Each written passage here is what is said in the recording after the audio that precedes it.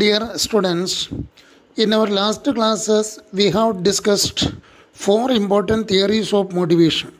They are the need theory given by Abraham H. Maslow, the two-factor theory given by Frederick Herzberg, the X and Y theory given by MacGregor. There is one more theory that you want to study this year.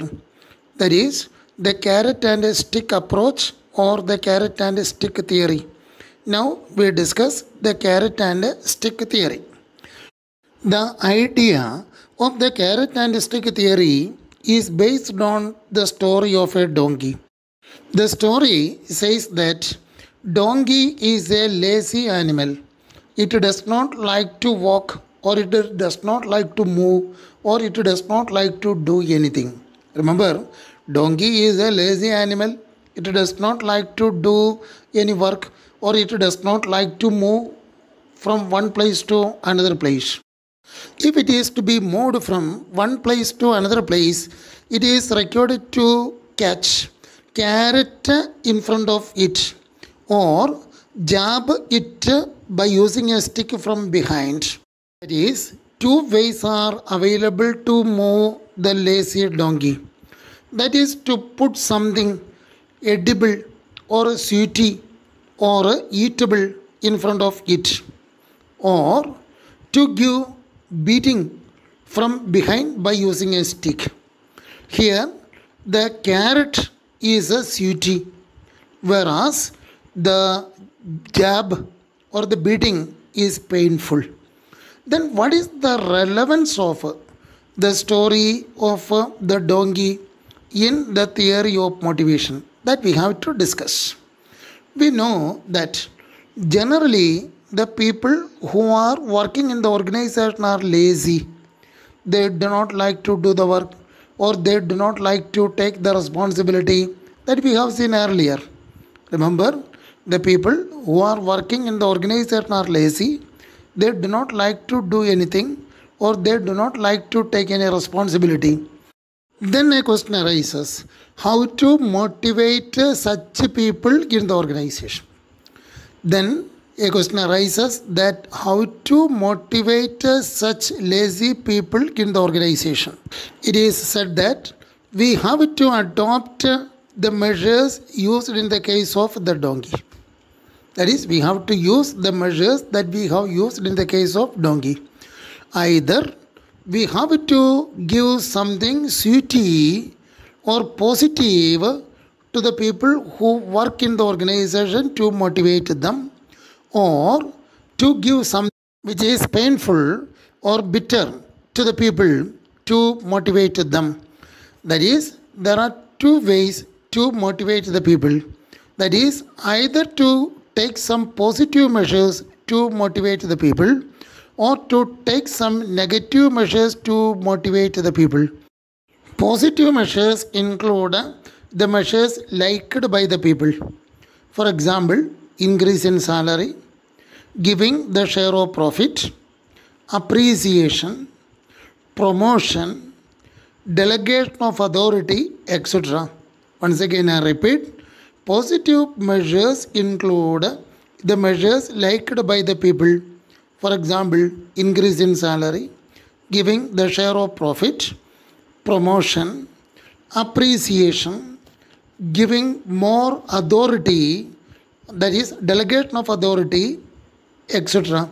These are the examples for the positive measures that can be used to motivate the people.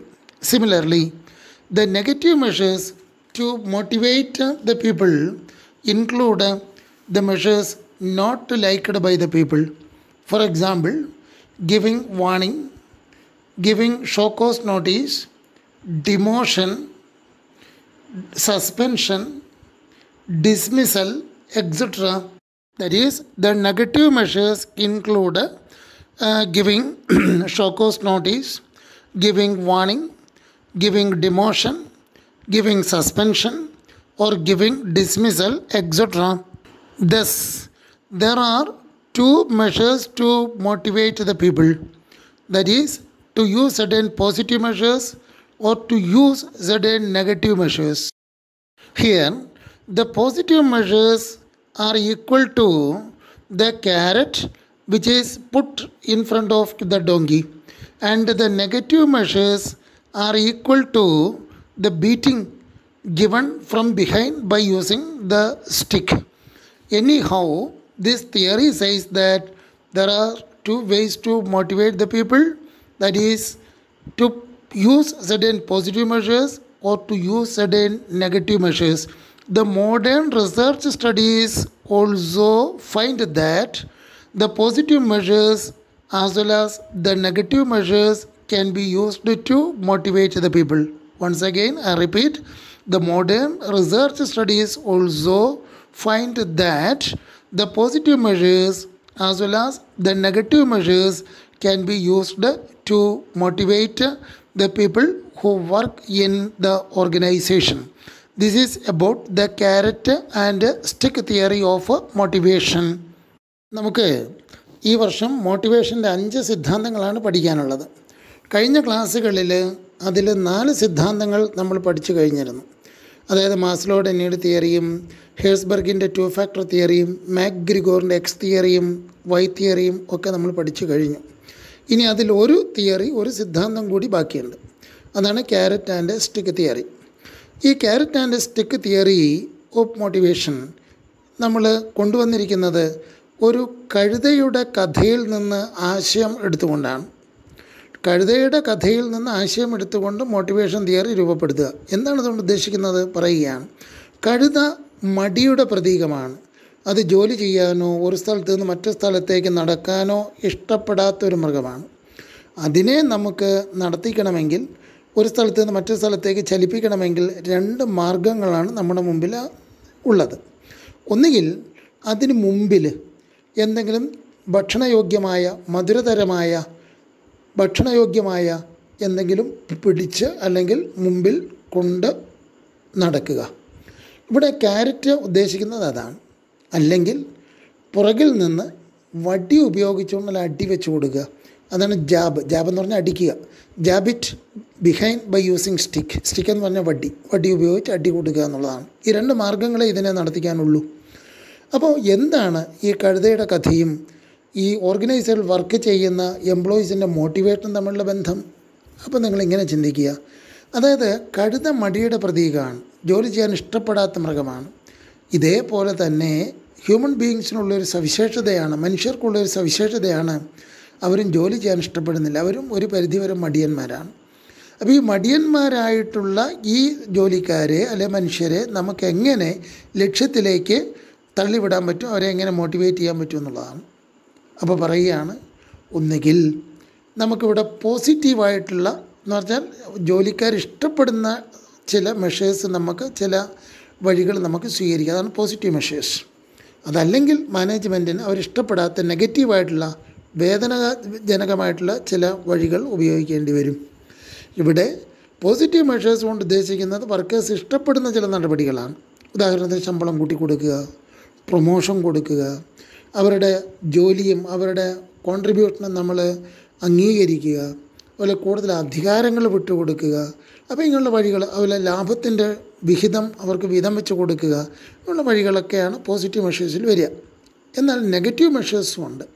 അതവരിഷ്ടപ്പെടാത്തതാണ്, ജോലിക്കാർ ഇഷ്ടപ്പെടാത്ത മെഷേഴ്സാണ്. അപ്പോൾ അതിൽ വരുന്നത് വേദനാജനകമായിട്ടുള്ള കാര്യങ്ങളാണ്. അതായത് ജോലിയിലും മറ്റും മികവ് പുലർത്താത്ത തൊഴിലാളികൾക്ക് വാണിംഗ് കൊടുക്കേണ്ടി വരും, ചിലപ്പോൾ സസ്പെൻഷൻ കൊടുക്കേണ്ടി വരും, ചിലപ്പോൾ അവരെ തരം താഴ്ത്തേണ്ടി ഡിമോഷൻ കൊടുക്കേണ്ടി വരും, ചിലപ്പോൾ ഡിസ്മിസ് ചെയ്യേണ്ടി വരും, ചിലപ്പോൾ കാരണം കാണിക്കൽ നോട്ടീസ്, ഷോ കോസ്റ്റ് നോട്ടീസ് കൊടുക്കേണ്ടി വരും. ഇതൊക്കെ ഉപയോഗിക്കേണ്ടി വരും. പക്ഷേ ഇതൊന്നും ജോലി ചെയ്യുന്ന ആൾക്കാർ ഇഷ്ടപ്പെടാത്ത കാര്യങ്ങളാണ്. പക്ഷേ മാനേജ്മെൻറ്റ് അതും ചിലപ്പോൾ ഉപയോഗിക്കേണ്ടി വരും. അപ്പോൾ ചുരുക്കി പറഞ്ഞ് ഈ തിയറി പറയുന്നത് ആൾക്കാരെ മോട്ടിവേറ്റ് ചെയ്യാൻ 2 വഴികളെ നമ്മുടെ മുമ്പിലുള്ളൂ. ഒന്നുകിൽ പോസിറ്റീവായിട്ടുള്ള ജോലിക്കാർ ഇഷ്ടപ്പെടുന്നതായിട്ടുള്ള ചില മെഷേഴ്സ്, നടപടികൾ കൈക്കൊള്ളുക. അതല്ലെങ്കിൽ അവരിഷ്ടപ്പെടാത്ത വേദനാജനകമായിട്ടുള്ള ചില നടപടികൾ കൈക്കൊള്ളുക. നമ്മൾ ഈ കഴുതയുടെ കഥയിൽ പറഞ്ഞതുപോലെ കഴുതയെ നടത്തിക്കാൻ നമ്മൾ ഉപയോഗിച്ച ക്യാരറ്റ്, അത് മധുരതരമാണ്, അത് കഴുത ഇഷ്ടപ്പെടുന്നതാണ്. അത് മുമ്പിൽ കാണുമ്പോൾ ഇപ്പോൾ കിട്ടുമെന്നുള്ള പ്രതീതിയിൽ നടക്കും. ആ ക്യാരറ്റിന് തുല്യമാണ് ഇവിടെ നമ്മൾ ഉപയോഗിച്ചിരിക്കുന്ന പോസിറ്റീവ് മെഷേഴ്സ്. അതുപോലെ കഴുതയുടെ കഥയിൽ നമ്മൾ വടികൊണ്ടടിക്കുക വേദനാജനകമായിട്ടുള്ള കാര്യമാണ്. കാരണം ഇത് ഇഷ്ടപ്പെടാത്ത കാര്യമാണ്. അതുപോലെ നമ്മളിവിടെ വർക്ക് ചെയ്യുന്ന വർക്കേഴ്സിനെയും മോട്ടിവേറ്റ് ചെയ്യണമെങ്കിൽ, ലക്ഷ്യത്തിലേക്ക് തള്ളിവിടണമെങ്കിൽ അവരിഷ്ടപ്പെടാത്ത ചില measures, suspension, demotion, show cause notice പോലുള്ള കാര്യങ്ങൾ നമ്മൾ ഉപയോഗിക്കേണ്ടി വരും. ആധുനിക ഗവേഷണങ്ങളും കാണിക്കുന്നത് ഇത് തന്നെയാണ്. അതായത് ആധുനിക ഗവേഷണ പഠനങ്ങൾ പറയുന്നത് ഒരു ഓർഗനൈസേഷനിൽ വർക്ക് ചെയ്യുന്ന ആളുകളെ മോട്ടിവേറ്റ് ചെയ്യാൻ 2 വഴികൾ തന്നെയാണ് മുമ്പിലുള്ളത്. അത് പോസിറ്റീവായിട്ടുള്ള മെഷേഴ്സും നെഗറ്റീവായിട്ടുള്ള മെഷേഴ്സും ആണെന്ന് തന്നെ സമർത്ഥിക്കുന്നു. അങ്ങനെ നമ്മുടെ ക്യാരറ്റ് ആൻഡ് സ്റ്റിക്ക് തിയറി ഇവിടെ തീരുകയാണ്. Remember, in the first class I have told you that direction is an important function of the management. There are 3 elements for direction. They are, one is motivation, and the other is leadership, and the other is communication. Once again I repeat, in the first class I told you that direction is an important function of the management. To make the direction function effective, 3 elements should exist there. One is motivation, other is leadership, and the other is communication. So far we have completed motivation. Motivation is over.